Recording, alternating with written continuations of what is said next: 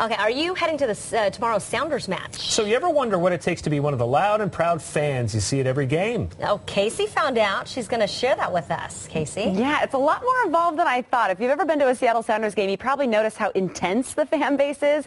You know that enormous cheering section with like organized flags and cheers and taunts at the far south end of Quest Field? Well, we thought they would be the best people to ask. How did they prepare for a Sounders match? Walker, the photographer, and I tagged along with members of the Emerald City Supporters, or ECS, to find out what it takes to be a true Sounders fan. This might be what you all look like on your way to the Sounders game.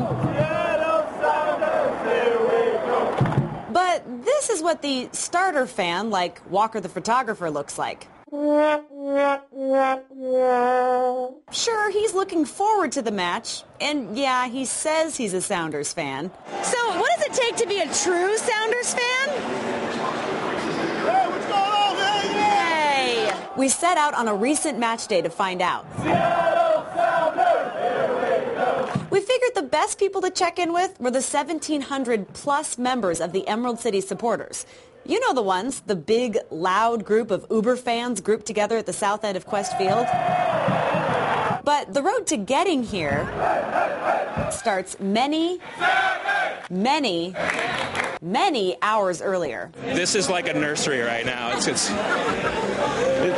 And in the sense that it's full of screaming children, but it's going to be full of screaming adults later, I think. We asked Greg Mockus, one of the co-organizers of the ECS, what it takes to be a true fan. Well, according to us, we believe that if you stand for 90 minutes or plus, you sing, you don't care if your view is blocked, and you're just there to provide volume and voice, be the ultimate 12th man. Mike Morris is the owner of Fuel Sports Bar in Pioneer Square, where members of the ECS meet up hours and hours before kickoff to get pumped.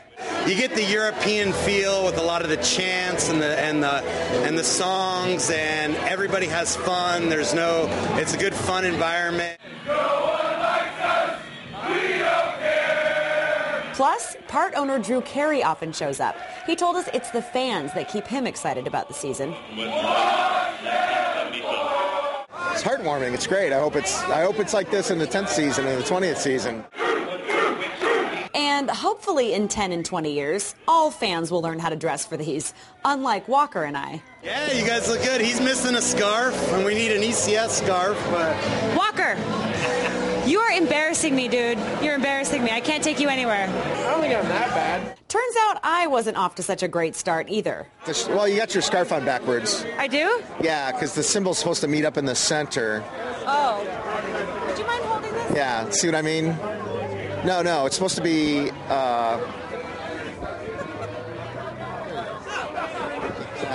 and then here. Let's see how it meets up in the... Oh, yes! Oh, I get it now. Yeah, how embarrassing. That's how it's supposed to go. So, with our Sounders spirit appropriately displayed, we joined the hundreds of fans marching from Pioneer Square to Quest Field. Once we got there, we thought we'd see what it's really like, firsthand, to be a part of the loudest group in the stadium.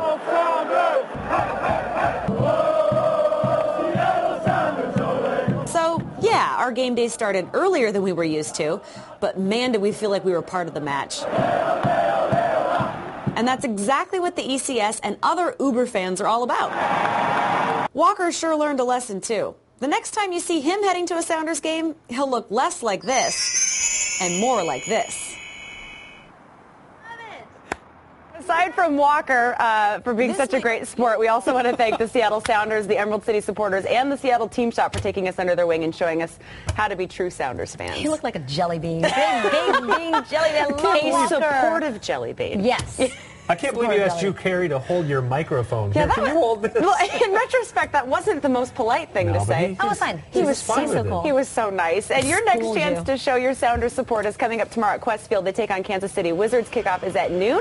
For tickets and information on how you can join ECS or just be more involved as a fan, head to Q13Fox.com and click on Mornings with Kaci. That is good stuff. What a fun look. Thanks, Kaci.